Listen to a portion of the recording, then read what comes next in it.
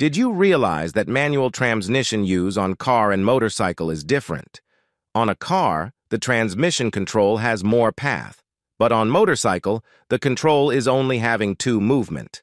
How that work? What is inside the motorcycle manual transmission?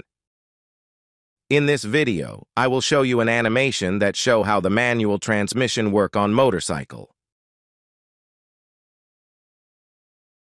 We know that manual transmission has some type. Motorcycle use constant mesh transmission to move the gear acceleration.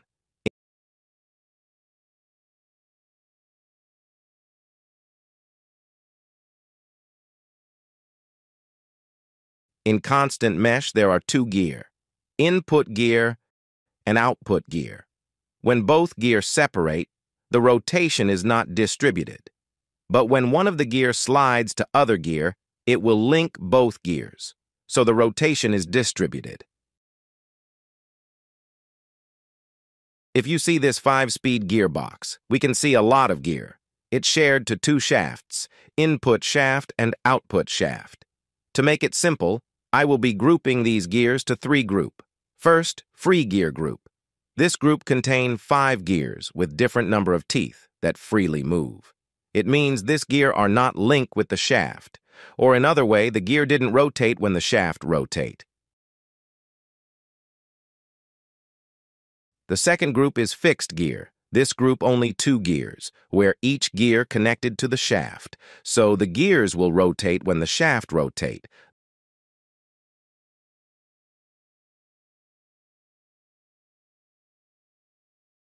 The third group is sliding gear. This group contains 3 gears. Just like fixed gear, this gear connected to the shaft, so that the gear rotate whenever the shaft rotate. But the different, this gear has ability to sliding. On the side of the gear, you will see a hook. This is used to engage every gear in sliding movement, so the gear could engage just only a short movement.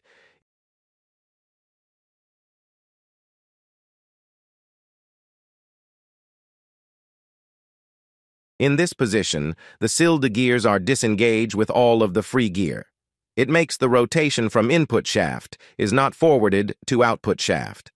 Or, this is neutral position, but when the slide gear sliding to one of the free gears, it will engage input and output shaft. The gear ratio is dependent on which the gears are engaged.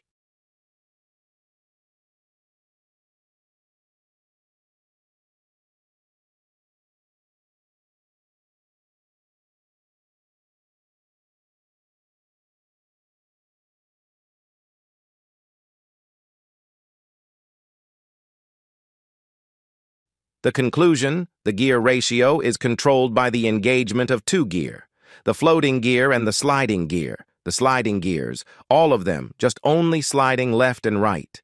Then how to control it? After you understand the movement of gear ratio, then we will discuss manual transmission control system. It is totally different from manual transmission use in a car. This is called sequential shifting system. In sequential shifting, there is a tubular component. I called it selection tube. This component has 3 paths. The number of paths is dependent on how many the sliding gear number. So, because we use 3 sliding gears, there are 3 paths, each path connected to a selection fork. The fork has a ball bearing, which the bearing entered the path. It will make the fork move when the selection tube rotate.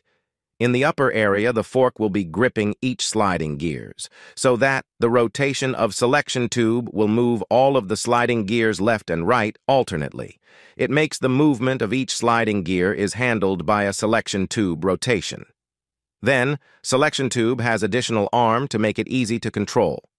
This arm system makes it possible to control use only a lever.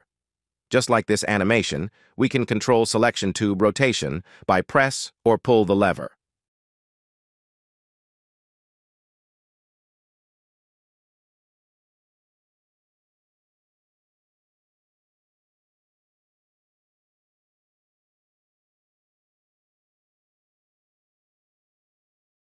That's how motorcycle manual transmission work.